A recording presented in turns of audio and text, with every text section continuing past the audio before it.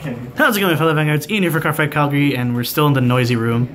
Or the noisy house. Hopefully people don't turn off lights this time. Yeah, sorry about that. And we're here. Well, if they do, I'm just gonna go cut a bit, so. We're here for one more deck profile with Sean, and let's get started. Okay, so this is a Trois deck profile, or a Trois, if people want to pronounce it the non-French way. But... yeah, whatever. So it's for Trois. My starter is Akari. Akari is a new starter in the Academy of Divas set, and okay, I chose not to run the right chain because the right chain is too luck-sacky. There's no point. This thing has more uses, I guess. So its effect is Harmony, and then Generation Break 1. If this unit is in Harmony, it gains an Act ability where Soul Charge it, and then I may choose one of my regulars, bounce it, and then draw a card. So it nets even, basically, unless I like plus off something else by bouncing it. So yeah, I run 5 draws and Drive Quartet because some of my other triggers are Drive Quartet. This deck needs draws because the deck actually minuses as a restanding Vanguard, and the cost is really heavy.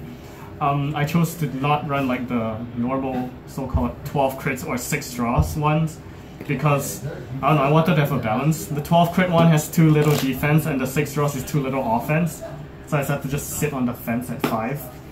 And while I'm sitting on the fence at 5, I run 7 crits. There you go.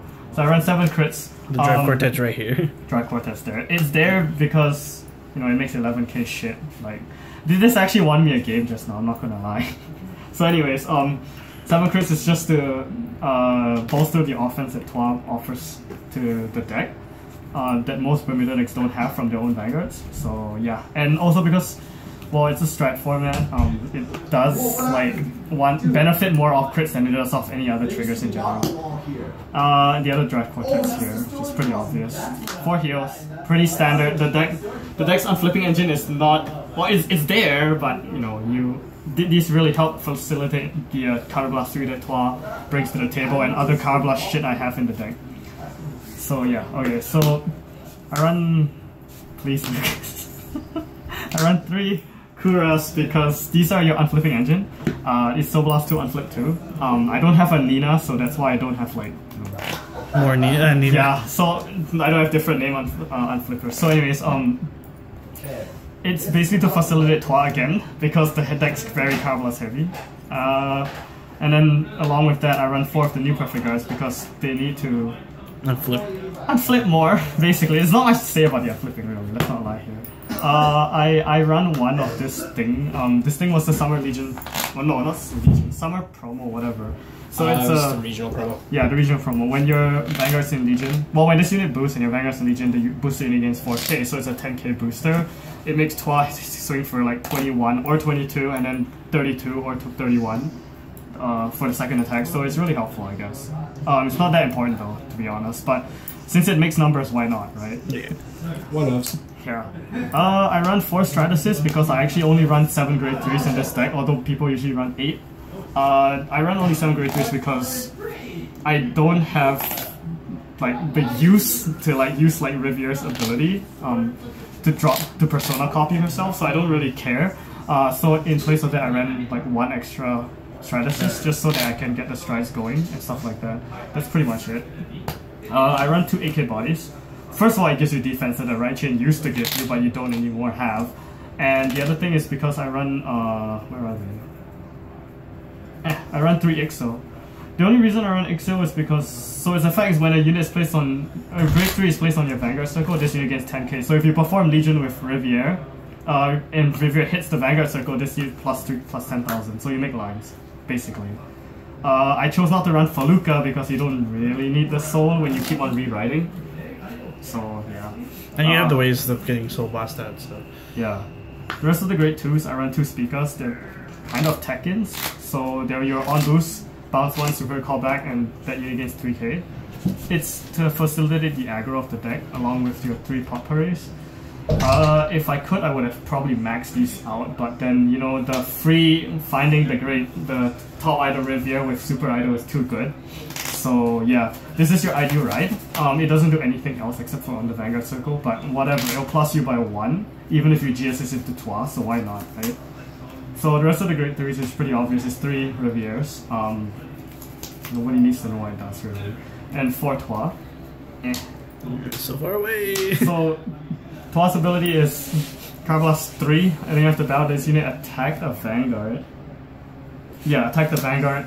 Basically stand this whole this. So it's a guaranteed stat. If it's in Legion, basically. Guaranteed stat. Yeah, and the other ability is when this unit rides on Super Idol Riviere, you may search your deck for a top Idol Riviere and add it to your hand. So basically, if you go second and you ride this on that, you will fish this out in your strike for you straight away. So yeah, that's basically. And the other reason for this, I guess, is in the off chance you write this stupid piece of shit, then you're at actually 11k or 10k. So just as a talking point on this one is we're gonna go tech talk a little bit here. Okay. So although you do get the, I guess, a +1 if you do ride into it, isn't it like a -1 if you ride into anything? If you have to ride into anything else? Yeah, it's a -1 if I have to write this technically because, yeah. But another way of looking at it is that I have another soul for Kuras. That's right? true. Yeah, but well, I mean, like I guess later you'll +1, but in the immediate, yeah. In a game where striding first is so important, wouldn't it really does seem like it'd be -1 in most cases if Kind you of. had to. Especially if you miss that ride. Yeah, especially considering how you don't actually plus anymore because I don't run the ride chain. Yeah. So riding this actually doesn't do you any like justice. This is the other reason why I only run 3 because I don't want to ride into her. I'd much rather be G assisting into the Trois than riding into this. That's the other thing, right? That's the thing.